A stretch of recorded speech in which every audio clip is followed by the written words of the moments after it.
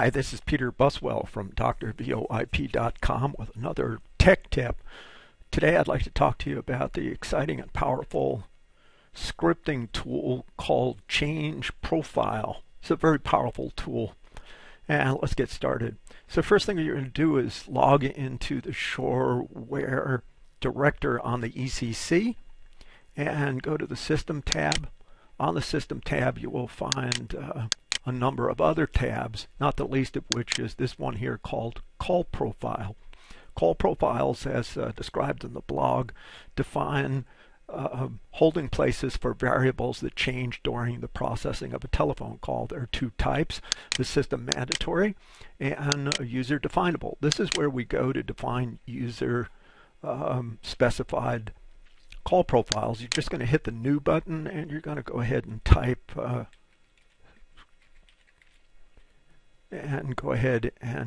add your call profile. It's just a name that will be referred to during your call processing activities. As you can see here, I've already created one called A-code, another called route, and one called status. So let's take a look how we might use these inside a call processing application. Bringing up the scripting tool, let's go ahead and create a new script. Script 47. Here I'm going to drag the call profile icon out to the middle of the workspace. And this is a very powerful icon. I'll show you how to deal with it. You're going to go ahead and connect him up to your call.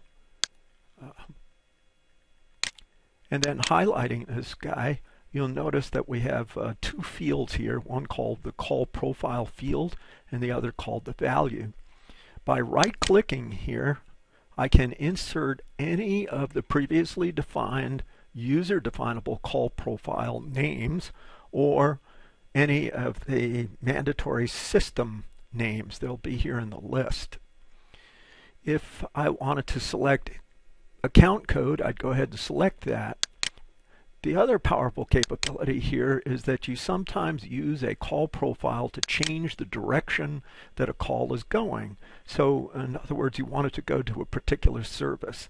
In that case, I'm going to right click, I'm going to say insert, and one of the items on the list says service required. If you select that, all of the services you have defined in your system will pop up, and you can go ahead and select the one that you want. And when your call hits this change call profile, it's going to go ahead and change the direction of this call and send it on to this service. So let me show you a couple of previously defined scripts and walk you through how they work and how we put them together. So I have one called IVRD, and IVRD begins here with a play file icon. So the call comes in, hits this icon. Down here we select the WAV file that we want to play when the call hits this icon.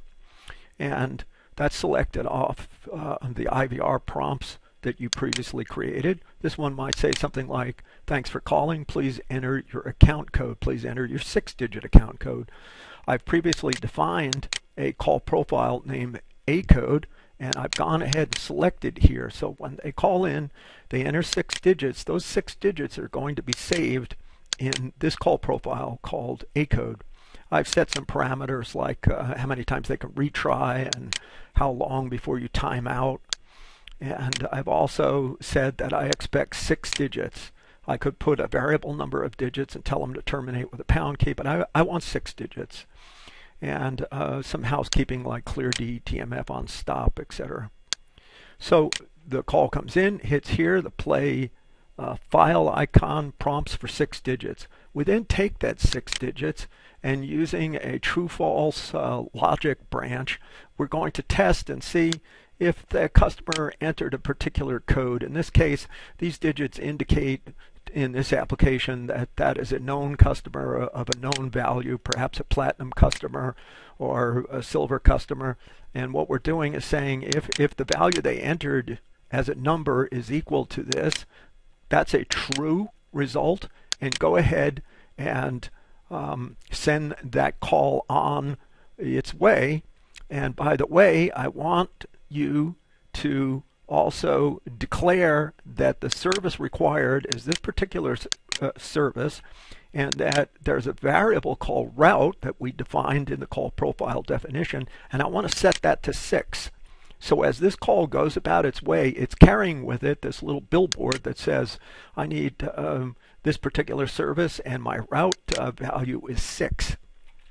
If this value were in fact false, we'd branch down to this icon, the change script icon, and here you'll see that I'm saying if this value is false, let's go ahead and run this dealer status script.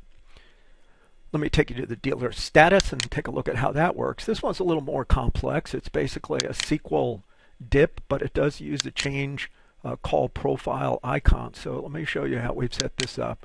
Call comes in to our SQL database connector, which says go out here to a connection named ECC test. And when you get there, I want you to query that database with a SQL query that we've named the query. We've named a database connector, and we've also created a small SQL query statement, a very simple one. It says select from a database named dealer where agent ID is equal to A code. Keep in mind, A code was entered at the system prompt to enter your 6-digit account number. We're now carrying that value in the bucket, call profile bucket called A code. And when we activate and run this SQL, we expect 2 values to be returned from that database. One value is called route, and the other one is called status.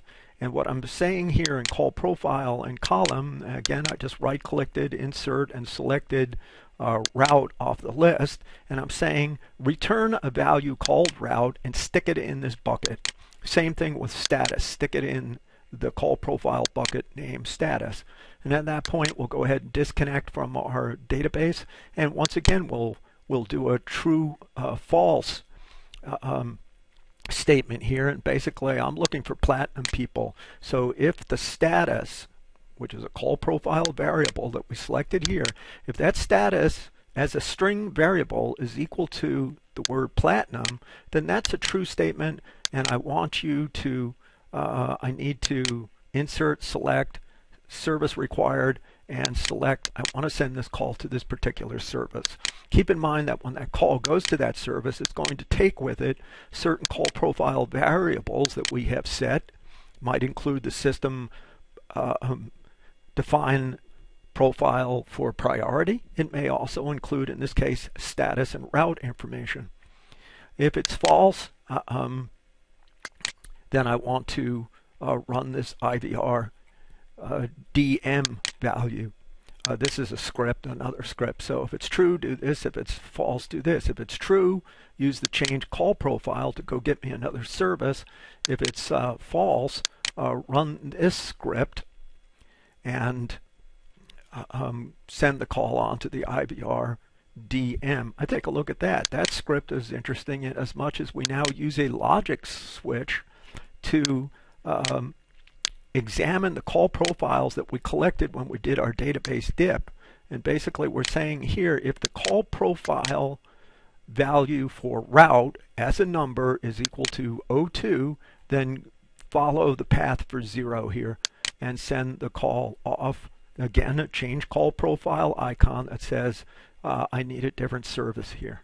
So we've looked at how to combine the logic tree, the change call profile icon, and the change script icon to do some truly remarkable and powerful call manipulations.